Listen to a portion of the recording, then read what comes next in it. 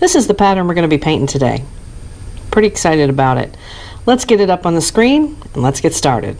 Okay, I've got a picture for myself. You guys are seeing the exact same picture up above one of these sides.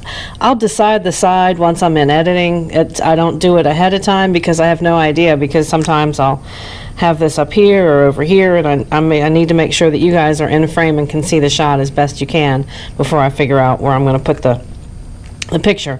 That's just a little food for thought in case you're wondering. Most of you probably are like, yeah, whatever, Jen, just paint the thing. But it's a leopard spotted Danio.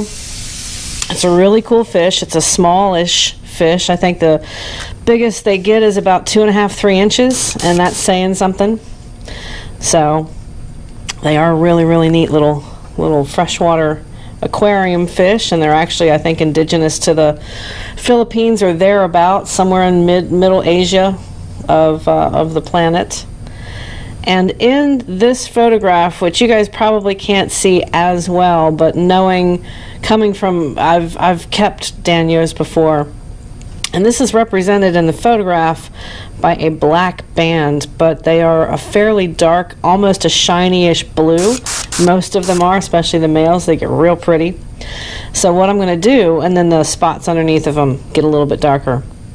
I didn't want to waste your time with spraying white base. Everybody knows how to do that, I would imagine, at this point, and if you don't, it's just you're spraying white base on there. I've left the belly of this fairly transparent. Didn't coat all the way down. I coated about 2/3 of the way down. I'm going to set this off to the side so I don't get spray all over my phone. Make sure all my, there we go. And I'm going to start out with some Spectratex. And we're going to turn the pressure way, way down. And I'm just going to go from the first edge on this gill plate. There's 2 sections of gill plate. We're going to go to the forward one on here. Just going to put a few drops in here and lower my pressure. Bring it way down. I'm sitting right, and I keep test strips here that I can work with. And we can darken this up after the fact, which is what we'll end up doing, because what I'm going to come over with after I lay down the initial parts of this is probably a detail black magenta, or possibly even like a smoke black, a pearl color. But I'm going to start right at the tail and move this in a straight line right up to this first section of gill plate. I'm going to go right from the middle of the tail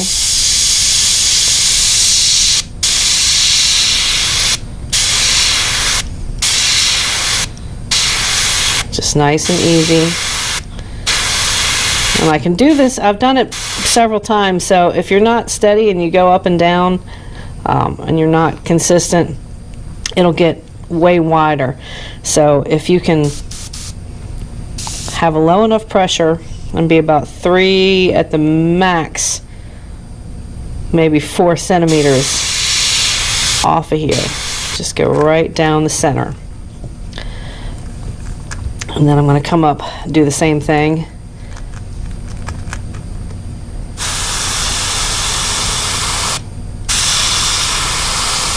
Go right there. Don't want to get it too thick.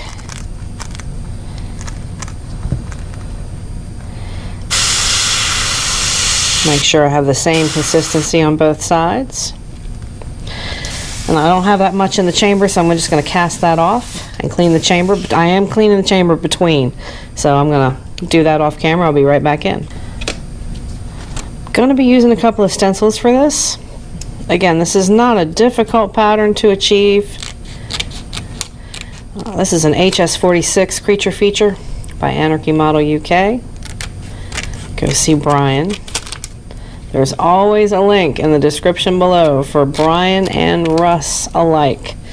Russ Allen being of Insane Custom Stencil fame here in the States, and Brian being across the pond in the UK.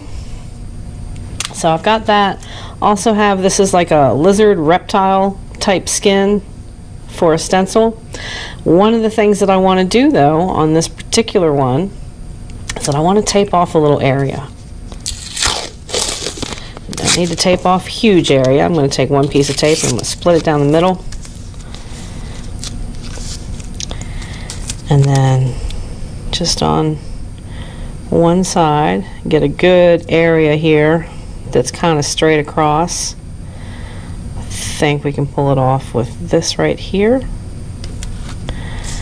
and go above it. That right there. So that way we're not shooting a ton of overspray onto this thing, because if you look at this, there's only that one little area, and we might end up doing a little bit more than that with the stencil, but we're going to get close. So the whole name of the game is getting as close as you can. Now you could use a cry cut, or if you have stenciling tools that can do this type of work, knock yourself out. If you don't, then this is your best bet. You just want to have enough space on this thing to where you can make that pattern. And I've cleaned the chamber out, and we're going to come in with something that's just a little bit darker. And we're going to make this pattern first. Make sure that we have, there we go. Very low pressure. I'm running about 8 psi. So now we're going to go right below that lateral line that we just made with our blue, and with our detail black magenta, I'm going to cover the whole body. And go right down to the tail on that. And try not to hit a whole bunch on the head. Just a little bit, and just lift that up there. And we're gonna, as we come back through this bait, we're gonna make some of the excess disappear through the magic of paint. Make sure this is off, because we're going to do the reverse on the other side. Still using that line, and go right underneath and make sure we have, make sure we're not moving the stencil. So now we have that. Now as we come and darken this, I can go right back down the middle again. Make sure we have some flow.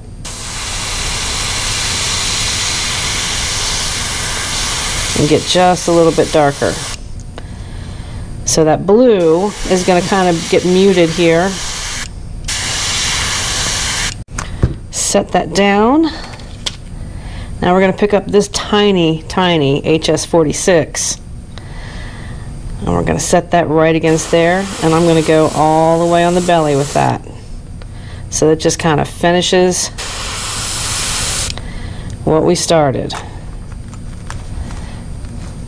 And again, we're going to make some of this disappear by coming over it with some glitter, and still we're going to go over this bait with a little bit of pearl white. Hit that belly. But make sure when you guys are doing these marks and using stencils that you don't move the stencil. You have a good hold. Make sure that you have an area where you can kind of stabilize your hand and keep yourself steady. And that way you won't move that back and forth. Just a suggestion. It's what I do. Now as I'm looking at this reference picture, I'm noticing that there's a little bit of darkness around the nose and the eye and just on the top of the forehead here. So I'm going to go ahead and start shading that.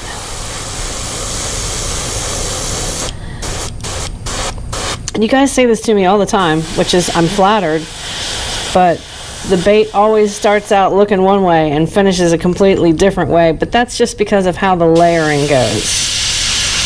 You kind of have to look at a bait and see what's underneath and then build those layers on top of that. I'm going to clean this chamber out and I'll be right back in. With this little guy and the picture, which you guys are playing along with the photo as well, there is the slightest hint of a light yellow on the belly and on the top of this.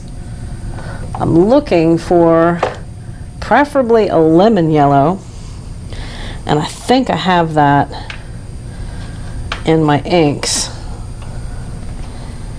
That is a lemon yellow. It's real bright, and it's gonna hit this bait super bright, and then we're gonna mute it down with some white. We just have to work in light layers. Cool thing about this stuff is that it shoots real thin. We don't need much of it at all. And it's gonna look like that. So I'm just gonna hit the top of this with a little bit of yellow, and then on the belly.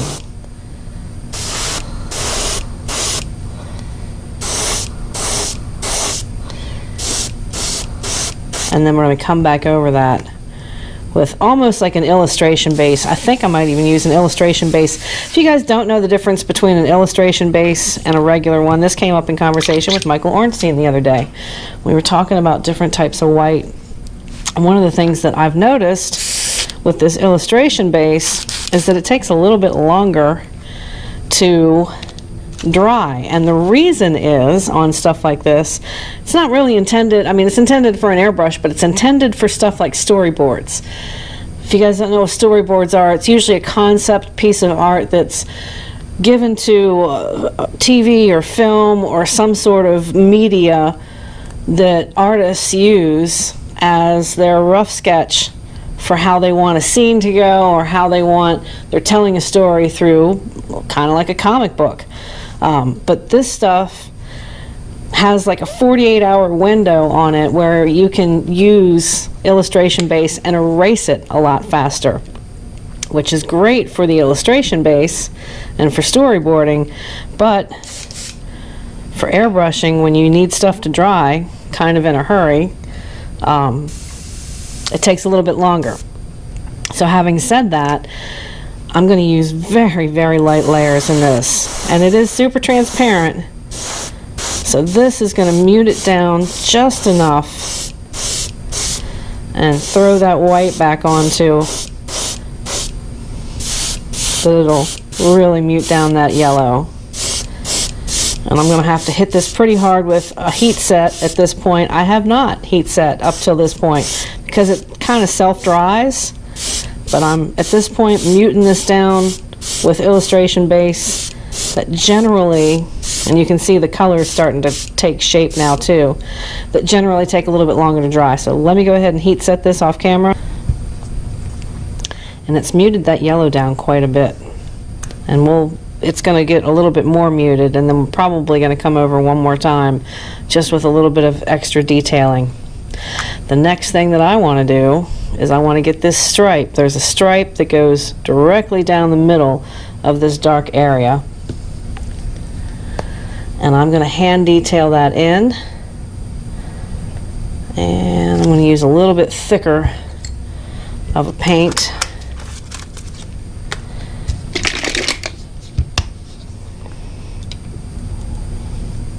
That should do. It's fairly thick.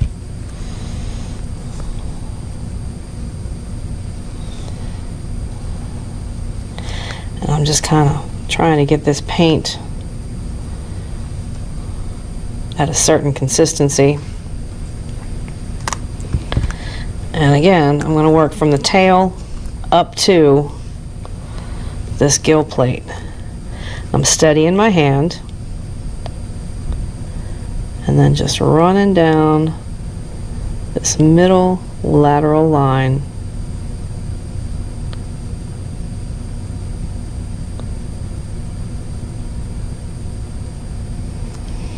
And if you run out of paint, it's okay.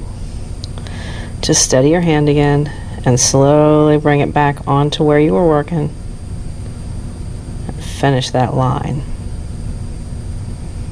Just takes a little bit of practice. It's okay if you goof up. It's okay if it's not perfect. And then we can come back and do the same thing to the other side. And I do like to work from the tail forward.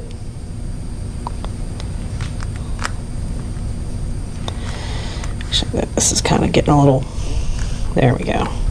Ta-da! Steady in my hand. Make sure you guys are in frame. Let me check that real quick. Yeah. You guys can see what I'm doing.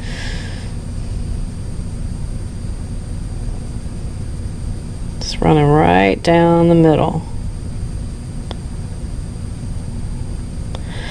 And I did load enough paint to stay on that time. I might have, you can take, if you get this, see the drop right there, if you guys can see that, you can take a dry brush, just kind of pull that away. Or not. There we go. Problem solved. Just pull that right off, like it never happened. Again, this isn't a super hard pattern. Just fun, something cool to do. I've never done a spotted Danio before, so I do like a challenge. Now, before we finish this off, I'm going to add in some of this. Hit it just a little bit and heat set it immediately. Now this kind of brings the colors out in Allure, but it also provides a little bit of a pearlescence. I've already used this as a baseline. Flip it this way first. We're coming right back over the area we did before. Where are you, area? There you are.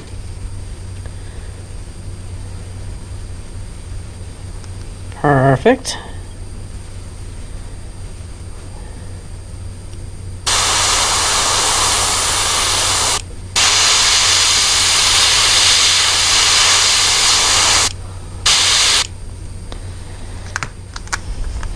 Flip it. Make sure you have all that off. And same thing on the other side. All you're doing is going back over the area you've already done, just kind of redefining what needs to happen with this bait.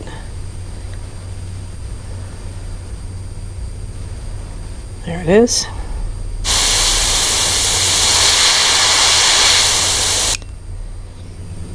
I'm going to finish the top of this off with that smoke that's still in the chamber. And just bring in just a couple, make sure we have flow. Bring in just a couple of lines here, a little bit of scaling.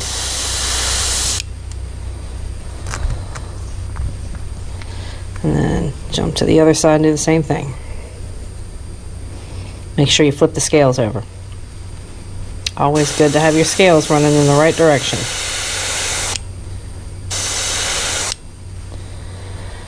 Get a few on the cheek here.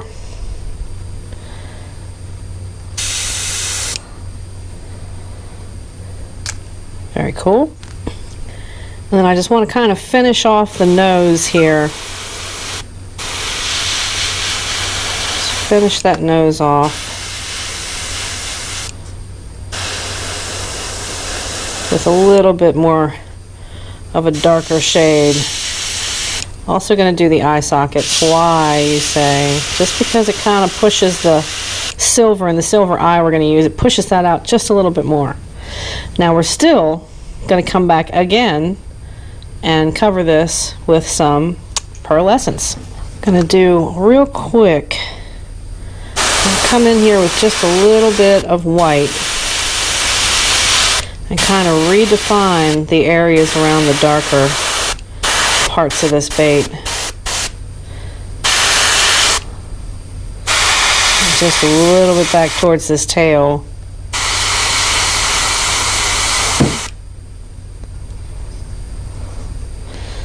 I'll turn this down just a little bit. Take this tip off. Make sure that we are good to go here, that we're not going to have any dot matrix going on in here. And then just come down and get a little more detailed.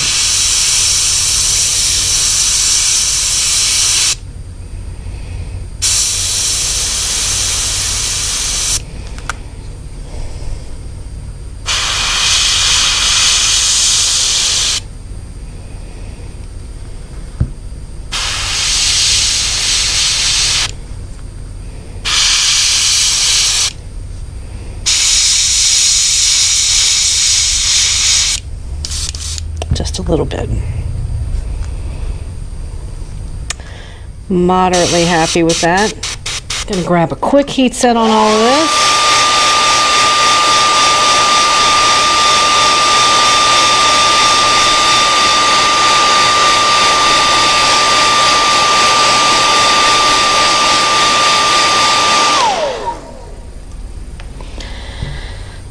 And now I want to come in with just a little bit of darker shade of black here. Finish the detailing along this lateral line.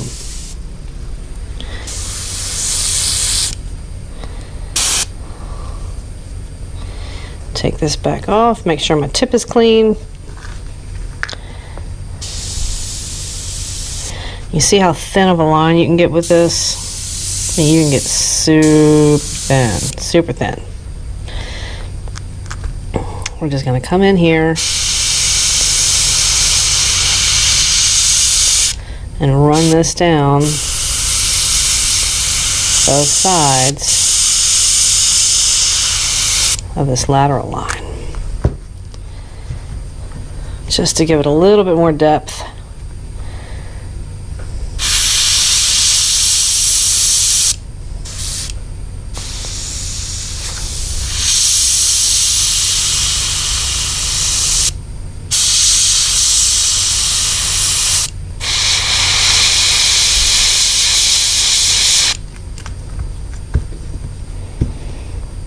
Right on the tip of the nose.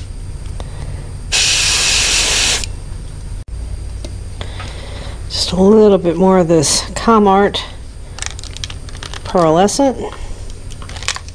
Just a couple of drops is all you need, just to finish this off, and we should be good.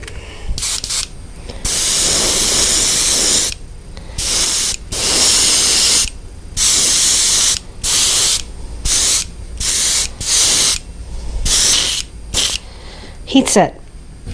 Looks like we're going to be able to use a number 6i, and I think for these I just want to go with the Living Skulls fish eyes, if I have in 6mm. I do. Pretty cool. These are good eyes. You can get them at Fish USA for like $3. Which is not bad. I've heard rumors that some folks can get them less expensive.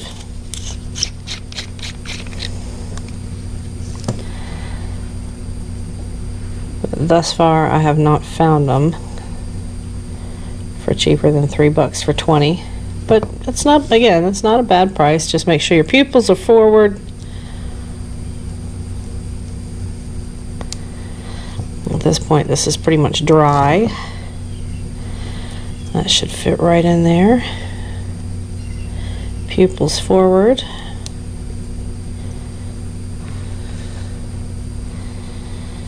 All right, we are ready on this Danio. I'm going to give you guys a close-up look at this before I dump it in clear coat. But I'm relatively happy with how this came out. It is a first attempt at this pattern. It will improve over time, but it's fairly close, I think. Ladies and gentlemen, this is my first attempt at that spotted Danio. Reasonably happy with how this has turned out. Pretty excited about doing it. Like the scaling, I like the opaque pearlescent. Kind of mimics how the scales are going to look, that real pearl shiny color. And that is what I've got for you guys. I hope I was able to teach you guys a few things today. I hope you enjoyed the pattern. I don't think that there's anything wrong with wanting to paint every fish in the sea. I like it. It's good practice for me. It keeps me edgy. It keeps me always thinking outside of the box. And that's my goal. I'm going to paint as many different patterns because there's just literally thousands and thousands of subspecies and species out there. So this is one of the ways that I can keep that edge and continue to learn. I hope you guys have a great day. Thank you guys so much for the view. I appreciate you guys stopping by. Try this pattern on your own. Hit me up on Facebook or Messenger or Twitter or Instagram, Jekyll424, at Jen Cravasi, Jekyll Bait Company, all of my platforms. I'd love to see your interpretation of this bait. Cheers and happy casting from Jekyll Baits.